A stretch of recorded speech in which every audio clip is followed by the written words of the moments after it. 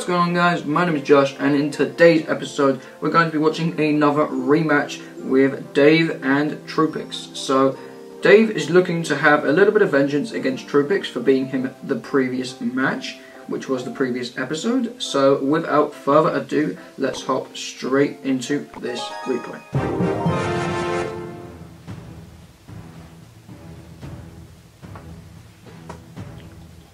So it looks like Troopix is going to stick and stay with the same deck from last round. He's going to just try and minor minions this, just a very cheap, sassy push to try and get some early damage.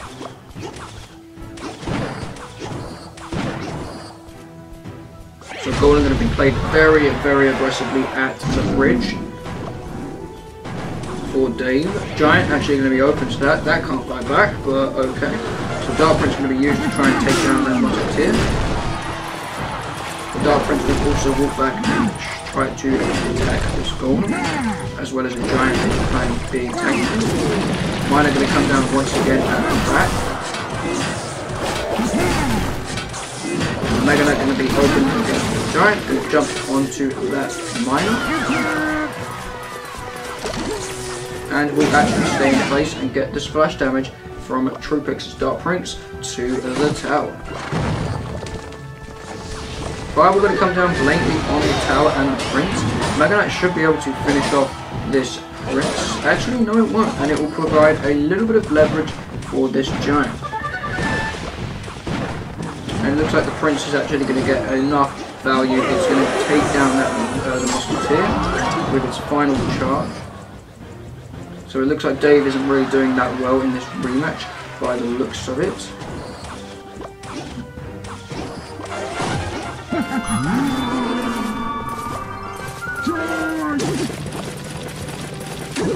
Golem's going to be used a bit late. The Ghost does lock on with the minor tanking.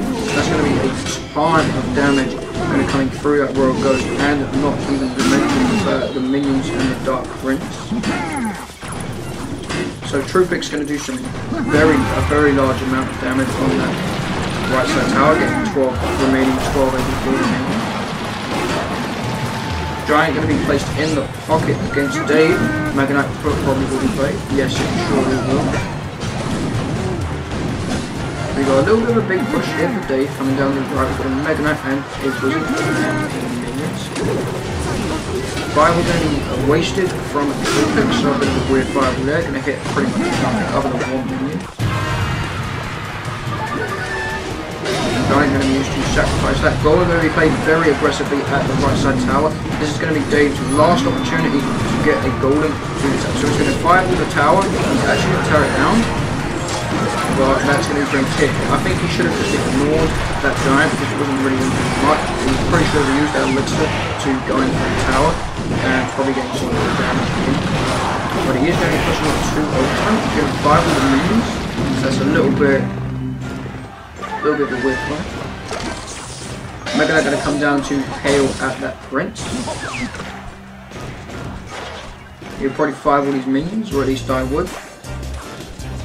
Yep, fireball on the minions. Giant's going to be used to soak up that Mega Knight. Bats are going to fully take out the Prince.